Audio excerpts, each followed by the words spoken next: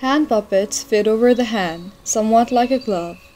People operate them by moving their wrists and fingers. The forefinger usually operates the head. The thumb and second finger operate the two arms. Hand puppets are the easiest puppets to control. When these puppets appear on a stage, the puppeteers usually work below the stage. They lift the puppets up to the stage. The dummies of most ventriloquists are hand puppets.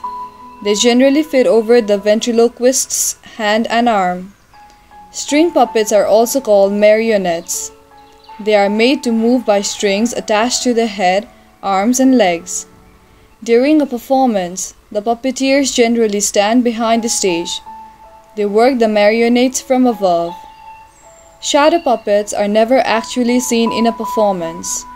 The puppets' shadows are projected by lights onto a screen.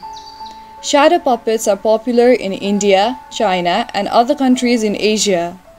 Sometimes, shadow puppets are put on plays. The puppeteer speaks all the lines and provides sound effects.